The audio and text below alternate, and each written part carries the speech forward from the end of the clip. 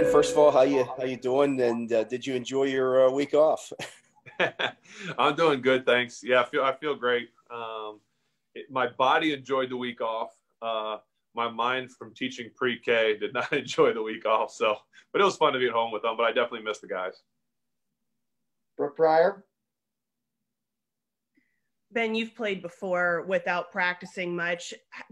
How different was this week not practicing and doing everything virtually, and how much did you get out of being able to do an extended walkthrough on Saturday today after this week off? Yeah, it's definitely different than years past, just because typically when I haven't practiced, I've been at least on the field behind the quarterbacks, hearing the calls that were made, hearing the play call coming from the coach, Pouncey's calls, things like that. So as Coach Tomlin would say, the in-helmet perspective, even if you're not out there, you at least can hear it and be a part of it. So it was definitely different. I watched every play of practice, but you just watch on your iPad at home, and so you don't get to hear all those things. So it was definitely a lot different than anything I've experienced before. Mark Caboli.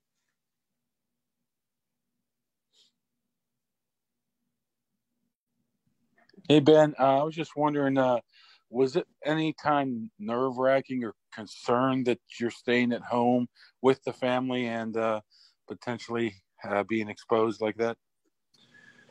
Yeah, I mean, you're always a little nervous about it, but I wore a mask when I was at home. If we went anywhere in the car, I wore a mask. The family got tested every other day too. I got tested every day. They got tested every other day. So, but you're always nervous. My wife slept we slept in opposite rooms, things like that. So, my wife kind of said, like, I don't care if I get it, but we don't want our kids to get it. You always care more about your kids than you care about yourself or anyone. But we've been as safe as we could possibly be at home, I think. All right, let's go to Didi Kinklevala. Didi.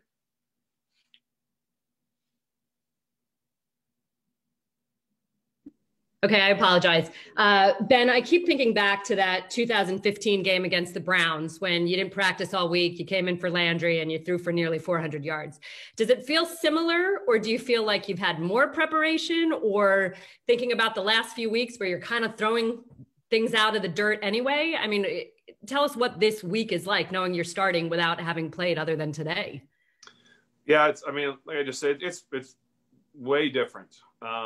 You're a part. I mean, there's something to be said too, and maybe I'm old school, but about sitting in a meeting when you're installing stuff, where your coach is talking and your guys are in there in the same room, and you can have dialogue and you can, talk about little nuances. And yeah, you can still do that through the Zoom meetings and things like that, but it's just different.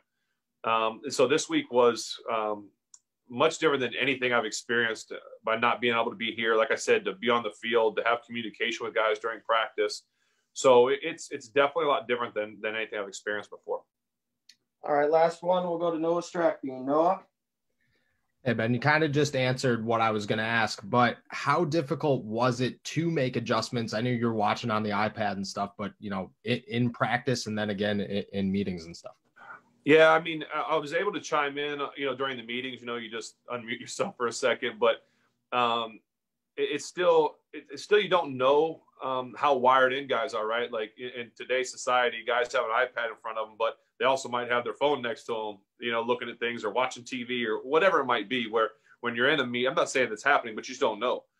Where when you're in a meeting room, everyone's dialed and what's going on, so you can communicate a little bit easier, obviously in person.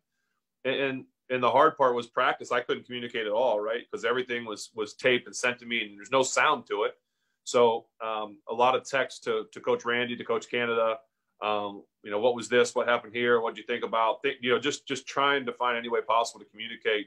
A lot of text messages at night with those guys.